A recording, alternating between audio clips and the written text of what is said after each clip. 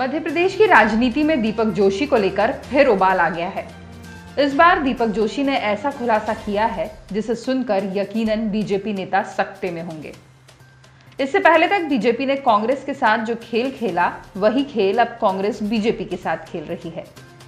पर जब जब कांग्रेस चाल चलती है, बीजेपी बौखला जाती है, क्योंकि कांग्रेस गुपचुप तरीके से बीजेपी में सेंध लगा ही रही है। पूर्व मंत्री दीपक जोशी ने भी ऐसा ही एक खुलासा किया है, जिसके बाद से बीजेपी नेताओं की सांसें रुक गई हैं।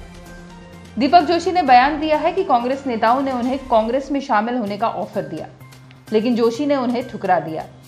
दीपक जोशी ने बताया कि कुछ कांग्रेस नेता लगातार उनसे संपर्क कर रहे थे और कांग्रेस में शामिल करवाना चाहते हैं। हालांकि दीपक जोशी ने इसके बाद भी ये कहा कि वो भाजपाई हैं और हमेशा बीजेपी में ही रहेंगे। लेकिन पहले वो जिस तरह के बगावती तेवर दिखा चुके हैं, उसे देखकर लगता है कि दीपक जोशी ने बीजेपी को ढांढस नहीं बंधाया, बल्कि हिंट दिया है कि कांग्रेस की उनमें दिलचस्पी बरकरार है। उपचुनाव में अनदेखी हुई तो वो भी बड़ा कदम उठा सकते हैं।